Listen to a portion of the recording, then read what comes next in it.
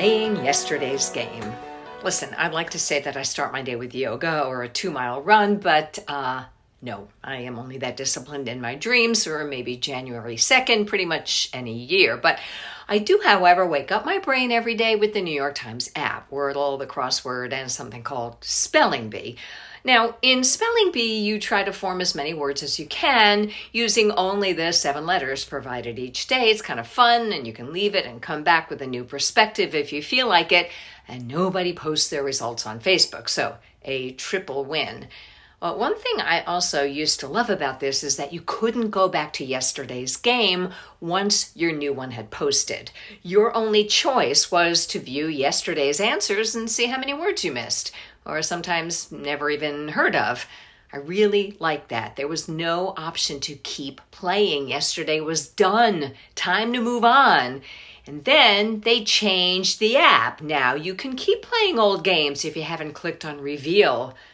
No, don't tempt me to go back to yesterday. Suddenly I had to click twice to let go of the past. Play yesterday's game? Reveal? Are you sure? Ugh, yes.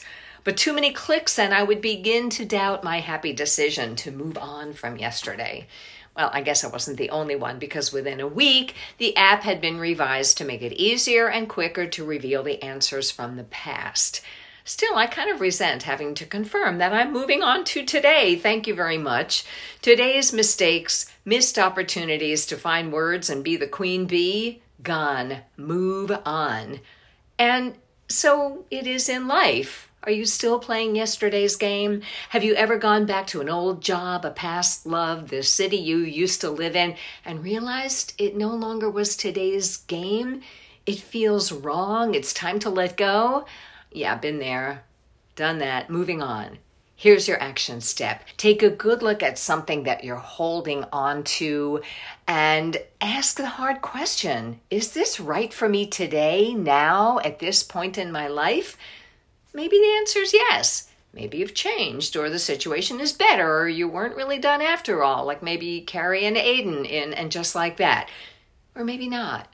Notice how it feels to go back to yesterday and revisit the challenges you thought you were done with.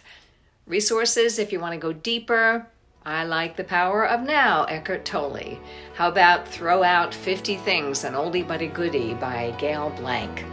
And ending, as always, with this spark with a kick-ass quote: to let yourself fly, you gotta let go. Play today's game.